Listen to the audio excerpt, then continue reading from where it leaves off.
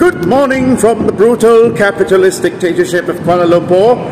I'm actually doing my cardio before my weights, as I usually do. So I have about 40 minutes to talk to you people.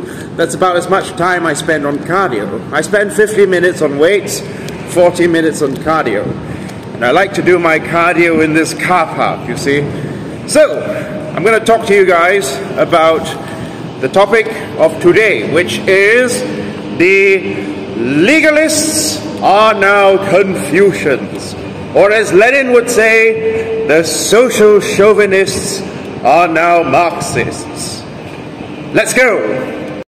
Now this seems to be a painfully obvious trend that cannot be ignored.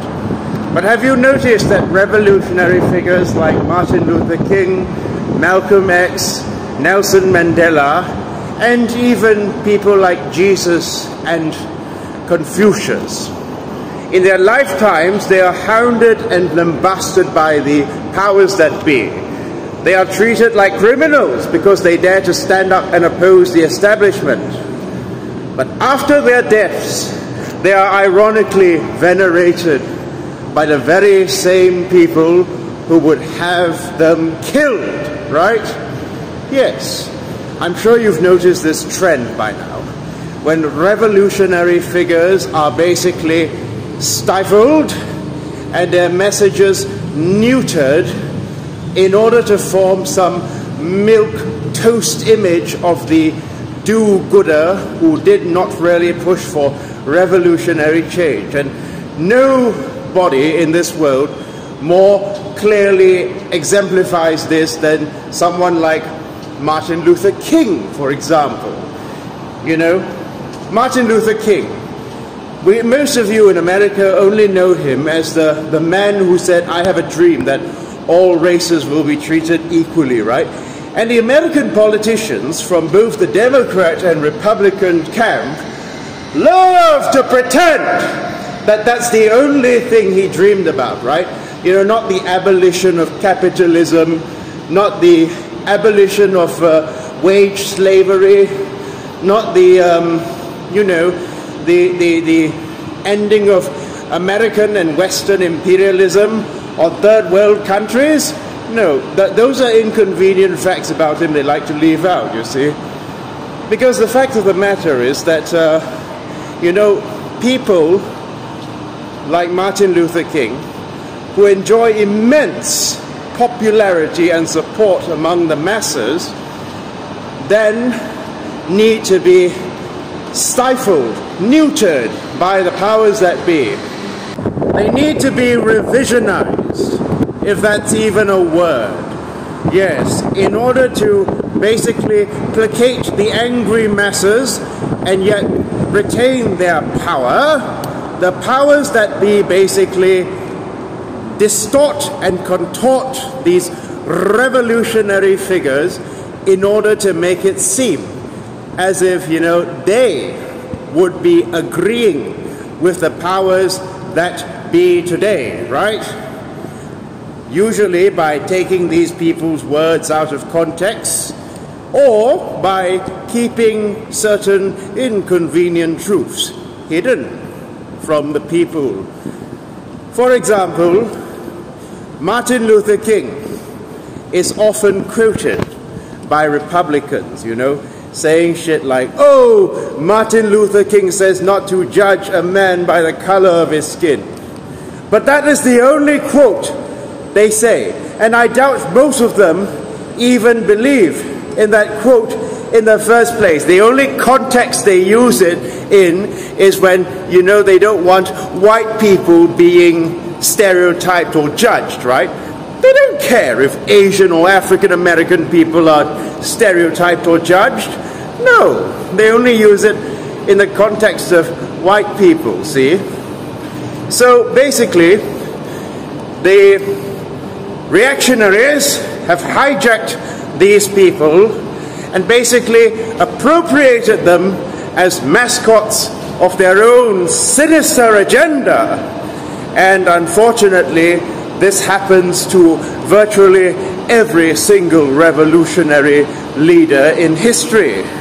Basically, the very same people who would have had Martin Luther King shot are now saying, I have a dream. Yes. So, yeah, it's very funny. It's actually quite hilarious when you see American right-wing, rugged individualist Republicans quoting Martin Luther King, as if Martin Luther King would agree with them in the first place, right? Hilarious. When back in the 50s and 60s, they would have persecuted him as a communist degenerate. Mahatma Gandhi once said, I like your Christ, but I don't like your Christians. You see, your Christians are so unlike your Christ. Now, of course, Gandhi wasn't referring to Christians in the Middle East in places like Palestine, but rather to Christians, Romanized Christians in places like Europe, right? You know, who claimed to be following the Gospels of Jesus Christ, but were at the same time some of the most materialistic, individualistic, judgmental pieces of shit Gandhi ever had the misfortune of coming across, right? So that's basically what Gandhi meant when he said, I like your Christ, but you're not your Christians, because your Christians are so unlike your Christ, you see. Because you'll find that Jesus, despite being a person who basically stood with the oppressed masses, who basically condemned the private accumulation of wealth, who went around basically preaching a life of modesty, humility, and respect for people of all classes, ends up being the poster boy of people, you see, who call themselves Christians, but are some of the worst examples of humanity, right? For example, do you honestly believe that any American Republican Bible-thumping, prosperity Christian believes in the idea that if you want to be perfect, give your money, sell your stuff, or give your stuff to the poor and follow me? You honestly believe any of them believe that?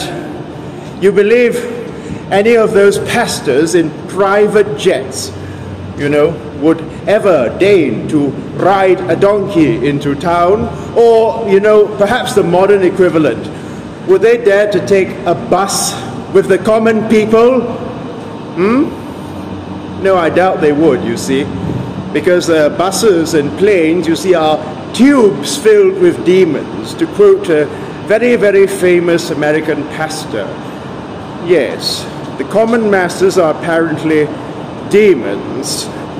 The common masses, you know, the people that Jesus came to save apparently are demons. You believe any of those Republicans who are against universal health care and against policies that would help the poor believe Jesus when he says that whatever you did not do for the least of thee, you did not do for me? Hell, I'm not even a Christian, and I seem to know your Bible better than you do. So how did Jesus basically go from being, you know, a fighter for the downtrodden, basically a man of the people who fought for the downtrodden and stood up against injustices? How did he end up becoming the poster boy of people who support injustices, right? Like economic injustices, the unjust occupation of Palestine by Israel. How did Jesus end up becoming the poster boy of these nefarious people? Well, that's because Rome basically co-opted Christianity. Christianity was hijacked by Rome, right? Ask yourself this. Why do you think that the Romans, after persecuting the Christians for centuries, treating them like, you know, like anti-establishment degenerates who are basically trying to topple the old social order, and basically corrupt the minds of the youth, why did the Romans suddenly convert over to Christianity and adopt Christianity as their state religion, right? You think Emperor Constantine was any less cruel than any other Roman emperor? Of course not. So, why did Constantine suddenly start calling himself a Christian and praying to his Lord and Savior Jesus Christ? Why? Well, it's because the Romans realized just how popular Jesus was. At least the idea of Jesus was among the masses, right? Because, you know, naturally, people who stand up against the established powers and fight for the masses is naturally going to be a popular person, right? So you can kill as many Christians as you want, you can persecute as many Christians as you want, but it doesn't change the fact that the idea of Jesus was popular, right? So, the Romans started switching tactics, right? They went from persecuting Christians to basically co-opting Christianity and basically appropriating it for their own nefarious purposes, right? And pretty soon, what they did was they basically Romanized the religion. But deep in their hearts, they never actually believed in it, right? And that is why the Catholic Church, for hundreds of years, has been one of the most corrupt, abominable institutions on earth, which has carried out untold suffering on children by the evil, malicious acts of sexual exploitation by the priests, right? Why has the Catholic Church been allowed to get away with all this bullshit? Why? Because the Catholic Church is basically a perverted form of Christianity. Yes, I don't dislike Christianity. I don't dislike Jesus Christ. But I do dislike Romanized Christianity, which has been weaponized against downtrodden people, which has been weaponized in order to justify colonialism, which has been weaponized by the oppressors to oppress the oppressed. That is why I dislike Romanized Christianity. When the colonialists in Europe wanted to expand their empire, basically expand their capital abroad, what did they use in order to justify their unjustifiable outward expansion? Yes, they used Christianity. They reshaped the image of Jesus into the image of a white European man with blonde hair and blue eyes, right? And they made themselves, or rather they appointed themselves as God's chosen people in order to spread civilization to the barbarous masses of the East and Africa. But curiously, they were not really interested in spreading civilization to places like Alaska, right? Which are not known for being rich in resources, right?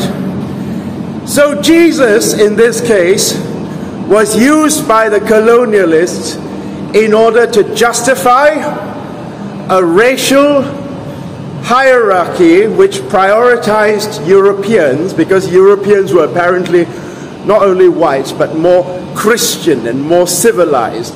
And basically anyone who was not a Christian was a barbarous, backward, uncultured savage, right?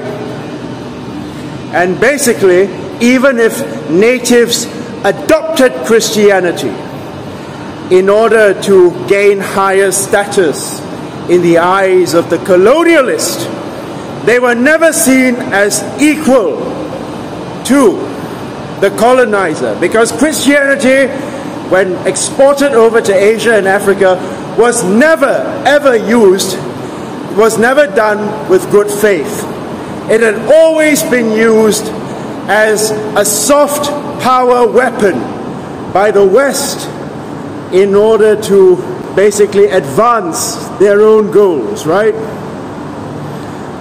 But the Christianity that's practiced by the West, as I've mentioned before, Western Christianity is nonsense, is a far cry from what Jesus would have believed in, first of all. And second of all, you know, you always hear these pastors saying stuff like, oh, what would you do if Jesus were to come to your house, right? Well, I'll tell you what most American Christians would do. They would slam the door in his face and let him freeze. If they didn't think he was some dangerous Middle Eastern terrorist, they would think he was some beggar. They would think he was a homeless vagrant. And they would slam the door and let him freeze. Yes, as if that's what Jesus would have advised them to do in the first place, right? But it's not just Jesus who has suffered the indignity of being hijacked. No, Confucius, who lived 500 years before Jesus, also has been hijacked by Asian dictators for their own nefarious agenda. Yes, that's right. Neoliberal Asian dictators like Park Chung-hee, Lee Kwan Yew, and Shinzo Abe would all describe themselves as being Confucian in some way or the other, right? They would insist that, you know, if anyone criticized their ways of doing things, you know, they're locking up their political opponents without trial or stifling of the press, they would say, oh, you don't understand Asian values, basically.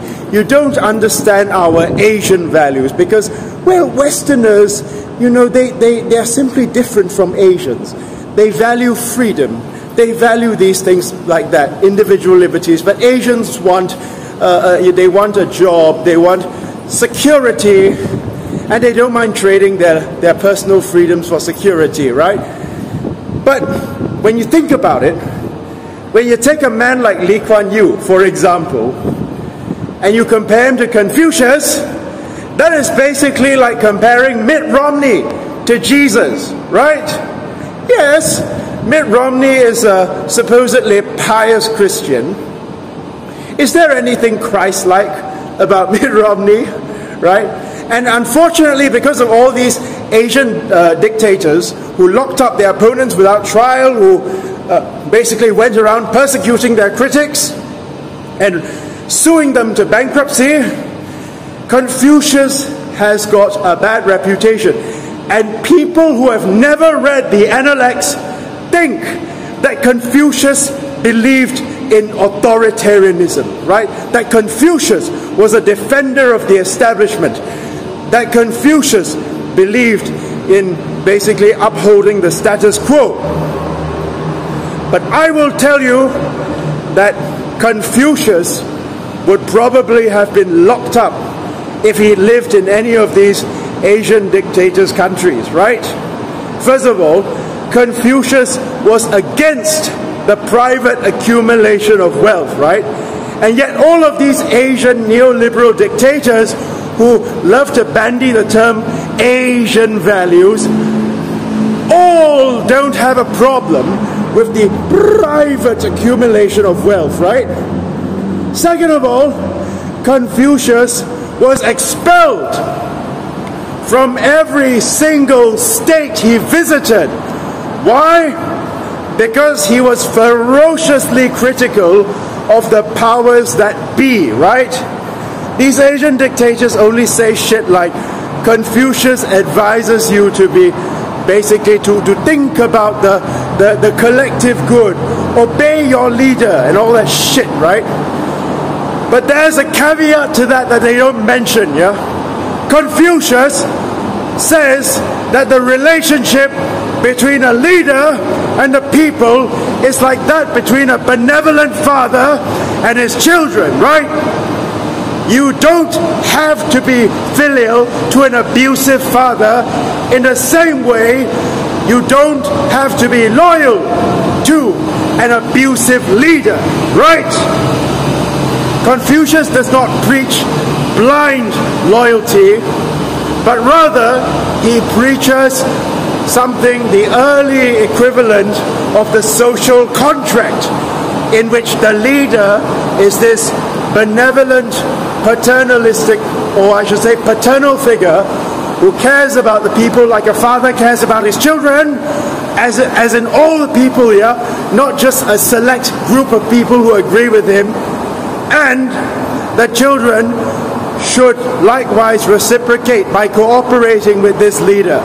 But it doesn't mean that, but if basically this leader does not do his job, as in he treats some children better than others, particularly the children who serve his interests, and basically who agree with him, you don't have to be loyal to such a leader, yeah? You can cut off his head if you like, okay?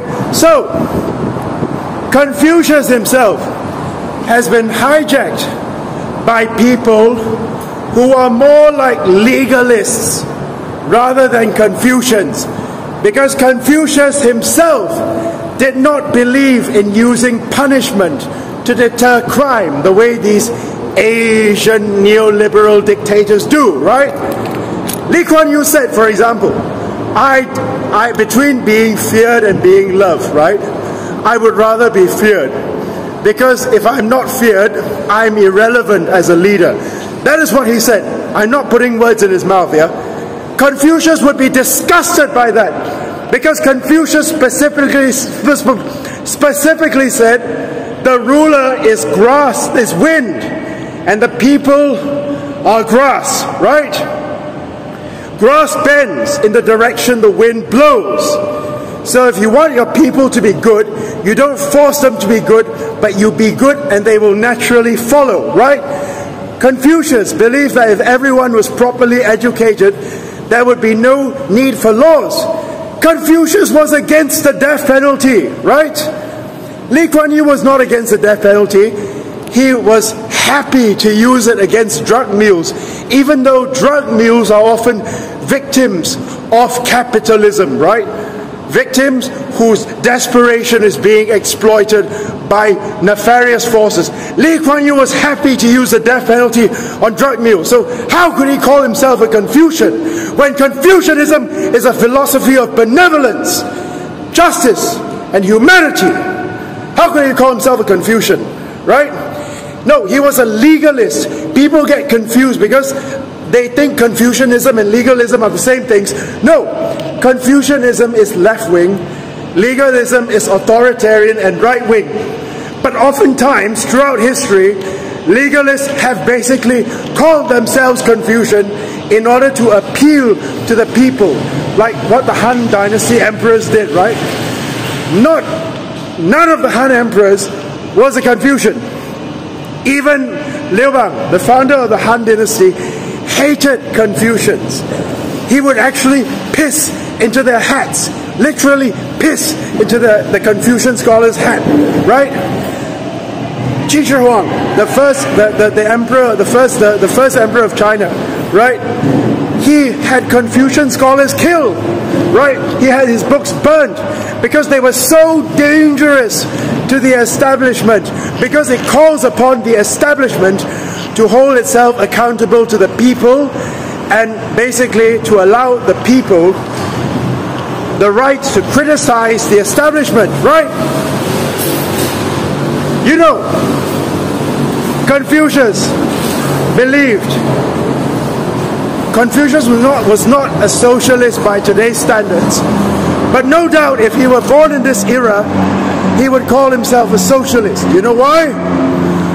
Because at the time of Confucius, education was only reserved for privileged people, right? Education was a way by which you could advance your status in life, and the rich wanted to make sure that only they could get an education, right? So as to preserve the interests of their own classes, right? But Confucius was revolutionary in that he still gave an education to people who could not afford it, right? All they needed to do was to give him like a bag of dried meat or a bottle of wine, and he would teach them, right? just cheap treats every now and then. So Confucius says there should be no classes in education, right? So by the standards of his time, even though he wasn't exactly a socialist by today's standards, by the standards of his day, he was progressive. But even by the standards of his time, Confucius would not like Lee Kwan Yew. He would not like, for example, his belief that certain races are better than others, and his belief that people from the working class were dumb and slow, right? He would not like his contempt for the working class, because Lee Kwan Yew was basically more of a Fabian socialist than a Confucian, right? Lee Kwan Yew basically got his ideas from the law lecture halls of Cambridge, not from Confucius. And he combined that with legalism, but in actual fact, he would despise Confucius as a soft little wokist, right? If Confucius were with us today, right? Basically, when people say Asian values, what they actually mean is neoliberal Western values with an Oriental image, right? With an Oriental mask. Or let me rephrase that. It's neoliberal Western values disguised as Asian, right?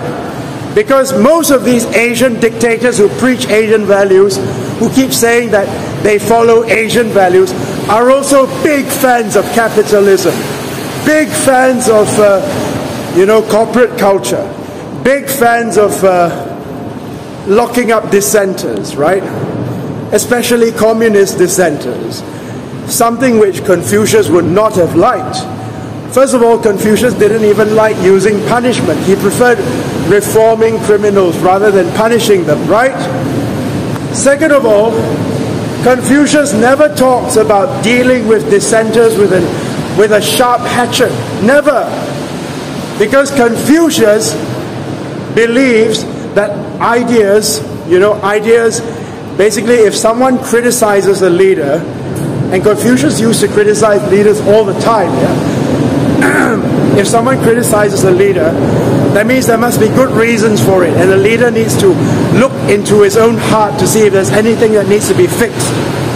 So I'm going to end my video now because my running session is over, but I just want to say that we as progressives, we as revolutionaries really, really, really need to gatekeep our figures, our revolutionary figures, in order to uphold the flame of revolutionary tradition, right? Because if we don't gatekeep these revolutionary figures, if we let just any Tom, Dick or Harry claim them for themselves, well, what can happen is that their messages can get contorted, stifled, or even perverted into something that is totally different from what they originally were, right? So that is why I am particularly obsessed with policing. I know it sounds ironic coming from me, but I am obsessed with policing who gets to call themselves a socialist or who gets to call themselves a Confucian and who doesn't get to call themselves a socialist or Confucian. Because ultimately, we cannot let the establishment hijack our symbols of rebellion, basically, and twist them into something they are not, right? Okay, thank you very much. Have a great day, and happy struggle.